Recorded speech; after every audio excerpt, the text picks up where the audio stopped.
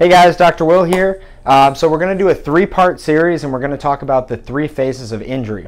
So today we're going to talk about phase one, which is sort of the reaction acute inflammation phase, okay? So this is the phase right after your injury, anywhere between 2 and 7 days after the injury.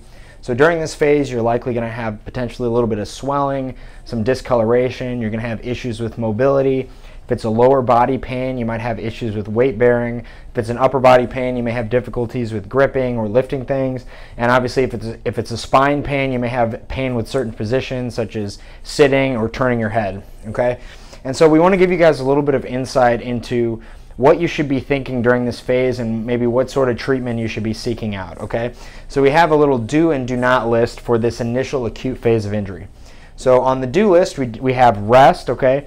Whenever the area is initially injured, let's say it's your wrist, for example, you want to rest the wrist for a couple of days at least, if not longer, if not a week or two, depending on the severity of the injury. But especially if there's still swelling, there's still bruising in there, there's pain with movement, you want to rest it. So you want to keep it immobilized if possible by using a brace or a splint, just so you can sort of allow the healing process to happen. Number two is going to be ice, right? So after an acute injury, we're going to ice for the first 3 days or so, especially if there's still a lot of swelling and we want to reduce that swelling. Number three is going to be to move other joints, right? So even if you have a wrist injury, you can still go to the gym and do lower body exercises. You can walk on the treadmill. You can use a stationary bike and things like that. That way you can just kind of keep your body healthy and moving without aggravating the injured joint.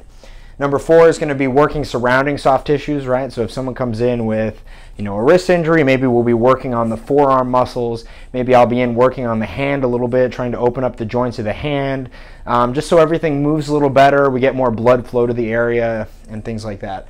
Of course, over-the-counter medications, those are an option if your doctor recommends them and they're safe for you. Bracing and wrapping, like I already mentioned. And then this is a very important time to focus on healthy lifestyle, right? So if you have a relatively serious injury, you want to make sure that you're eating right, that you're hydrating, that you're sleeping right, that you're trying to keep your stress down, because that's just going to allow your immune system to be stronger and allow it to heal quicker. Obviously, if you're putting poor foods in your body, you're not sleeping, your body's just not as strong and durable as someone else who's making the right lifestyle decisions. Now to the do not list. So do not jump right back into the sport or activity that you came from, right? So if you have, for instance, an ankle injury playing basketball, don't go get right back on the basketball court with a bruised and swollen ankle. Obviously, that doesn't make sense. You're much more likely to re-injure it at that point.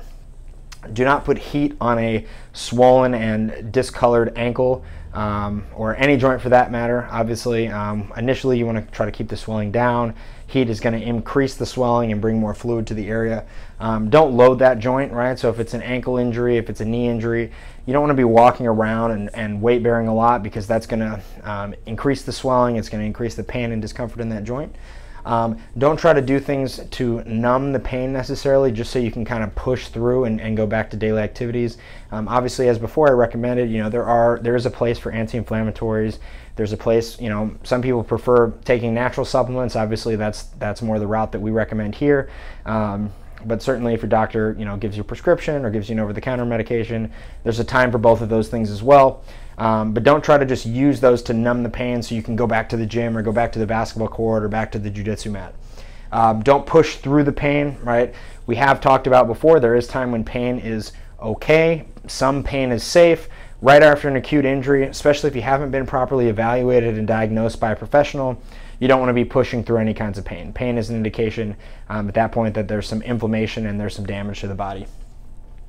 Don't eat junk food. This kind of or neglect sleep. This goes back to what I was talking about with the do list. Don't just let your lifestyle fall apart just because you're out of your routine. That should open up more time for you to drink water, eat anti-inflammatory foods like fruits and vegetables and certain meats. Maybe get a little more sleep, maybe take a nap, rest a little bit more. These are all things that are going to help you heal, and if you're not doing them, they can hinder your healing. So we just want to give you guys a list of some do's and do nots. Obviously, where chiropractic care would fall into this is we can adjust the joints around the area. We can help use modalities to decrease the pain and swelling at the area of the injury.